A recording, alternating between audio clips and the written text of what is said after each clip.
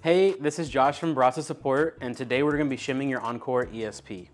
So if you found that you were grinding at, say, setting 10 or so on your ESP for espresso, but now you're seeing yourself having to grind finer and finer, and you're down at the bottom of this espresso range, you might be a good candidate for somebody who needs to shim their grinder.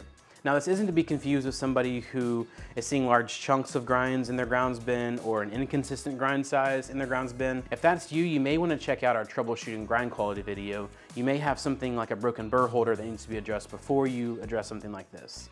This is for people who are still able to grind for espresso, however, they're at the very bottom of the ESP range, and we want to shift those settings a little bit further up so that we can get a little bit more resolution out of our ESP range. So to do that, first you want to make sure that your hopper is clear of any coffee beans. You can just dump those into a bowl and just set them aside for now. I've already done that with this grinder, so we're going to go ahead and move forward. To remove your hopper, you want to turn your hopper counterclockwise until the setting indicator on the front of the hopper is lined up with the arrow just past setting 40 on your grinder. Once it stops, you can just simply lift to remove it, just like that. And we'll set that aside. Now at this point, you may want to go ahead and clean your grinder just to kind of have a clean slate. I've already cleaned this grinder, so we're going to go ahead and move forward with shimming. So first we're going to remove your ring burr. To do that, you want to lift up with your index and your thumb finger. There are two tabs located right on the outside of your ring burr holder. We'll just lift that straight up by the tabs and set that aside. Your hopper gasket should stay in your ring burr, but you just want to make sure that that comes out as well. Okay, and now we're at the quick release knob. Now, some older versions of the ESP have a shim that is in between the knob and the cone burr. If you find that yours has a shim, feel free to reach out to support@brasa.com and we'd be happy to help you get a new one. This new knob just basically removes the need of that shim in between the knob and the burr. So in order to remove the knob, we're going to turn it clockwise or righty-loosey because it's reverse threaded. So we'll just keep turning it until it comes out. And there you go, you can set that aside for now. Now you're at the cone burr. You can just lift the cone burr straight up with your fingers. I'll do it in the left hand. There we go. And we can just set that aside. And so now we're at the paddle wheel.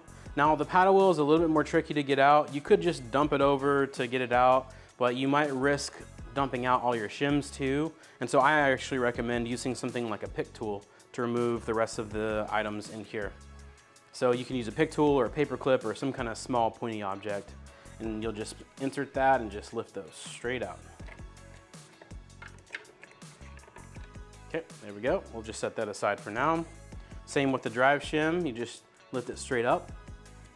The drive shim is keyed onto the shaft, and so it doesn't turn left or right. You'll just need to lift it straight up until it comes out. Okay. And now we're to the shims and the felt piece. Now at this point, you can go ahead and just lift the felt out and inspect it. Make sure that there's no rips or tears in the felt piece at all. And we'll just set that aside. So in your grinder, you should have received something that looks just like this. This is our Shim Kit. And inside is two little tiny shims. So you'll want to just add one shim to start with. One shim should get you about 5 clicks of adjustment resolution on your ESP range. I would recommend starting with one and going from there. If you find you need to add 2, you may have another grind issue going on, so you might consider reaching out to us at support@brasa.com. So let's go ahead and get this shim out and then add it to our grinder. Okay, here we go. I've got the shim out. And we're just simply going to add it on top of the other shims. We don't need to remove the shims for any reason. And I would just recommend looking down and just making sure there's no residue or oils or grounds on top of the shims. You don't want to sandwich anything between your shims. So I'm just going to drop this right on top and just make sure it's seated on top of the other shims. There we go. And now we can start reassembly from this point. So first we'll start with your felt piece. Again, if there's any rips or anything, just reach out to us. We're going to drop that in. So just kind of snug that down around the outside of the shims. Next is the drive shim. We want to make sure the drive shim has these two little knobs pointed straight up.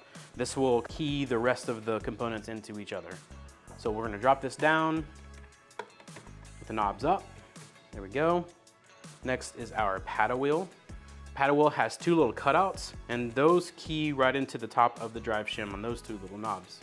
And then again, the drive shim also has knobs, and that'll go for the cone burr. So we'll drop those in, and then I like to turn it to kind of lock it into place until it doesn't move side to side. And then next is the cone burr. Two little knobs there that go to the post on the paddle wheel. I just like to drop it in and then turn it as well until it clips into place. And you wanna make sure it's fully seated. You don't wanna go and adding your knob to the top because then you might experience some grind issues. Okay, now we're gonna go ahead and add the quick release knob here. And again, this is reverse threaded, so you're gonna have to spin it counterclockwise in order to tighten it, so lefty-tighty. And then once we get it threaded all the way down until it stops, we wanna just give it one small turn until it just barely turns the cone burr, and that's plenty tight. Okay, so from here, you're just gonna reassemble the ring burr and then your hopper, and then you're all good. So in order to install your ring burr, you want to take the red tab here and line it up with the red mark on your adjustment ring. And you'll just use the two tabs on top of the ring burr and just drop it right into place. And then just give it a little push down to make sure it's fully seated. You wanna make sure your hopper gasket's installed as well. All right, and now we can go ahead and get your hopper back installed. And to do that, you'll wanna line up the indicator on your front of your hopper with the arrow mark just past setting 40 on your grinder. And you're good to go ahead and turn it into place. Now remember, you added a shim, and so if you were at, say, setting 5 before, you might be at the same grind size, but at setting 10. So you wanna start at just a little bit coarser whenever you go to dial in for espresso, and then I just kind of recommend working your way down finer and finer until you find the right grind size for you. And just turn it into place. And there you go. And that's how you shim your Encore ESP. If you have any questions about shimming or grind quality or grind size, please reach out to us at support@bratza.com. My name was Josh. Thanks so much for watching.